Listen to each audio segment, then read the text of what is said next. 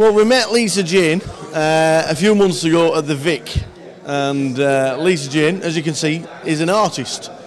And as you can see, a couple of these pictures that are on exhibition at this moment, two pictures of two poker players that you'll probably recognise. Lisa, hello. Hello and good evening and welcome to the WPT. Thank you very much. Tell us about the pictures, how you got into artwork, and you're fantastic. Oh, well, thank you.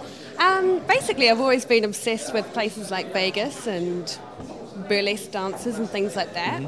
I started watching late night poker and got into it. And just had a few friends that were putting this event on, and they kind of evolved the idea of like making work about poker players. And basically there's so much material to work with that I had so much inspiration. So as you can see, I've done two pictures, a lot of pictures. Yeah, the first one we're looking at on this side. This side here.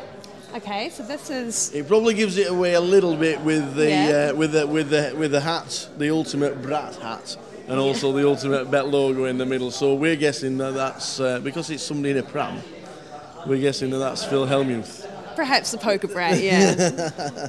So what can you say? Chucking the toys out the pram and the cards in this case. But so that's Phil. So you just thought about that and you thought, how can I portray Phil? Just portraying on his image and the brand that I think that the guy projects. Just went for it and just thought it was a brilliant thing to do, really. Awesome. And then moving on to the next picture. Yeah. So the next one is James Aikenhead, who used to be a professional train driver. And just thought about how can I incorporate him into an image, and clearly like the train driving and him being on the gravy train, so he's been quite a successful poker player. And so as you can kind of see on his hat, he's got full toot. I like it. Yeah. So what kind of response have you had from the players? Yeah, I think they've been pretty good. Well, James has bought his one. Oh, super. Excellent. Which is great. Phil clearly hasn't seen his yet because he's not right here at the moment. Nope. But not sure. But I've had a really good response actually. So is everything you do poker related, or is this just one of the things that you do?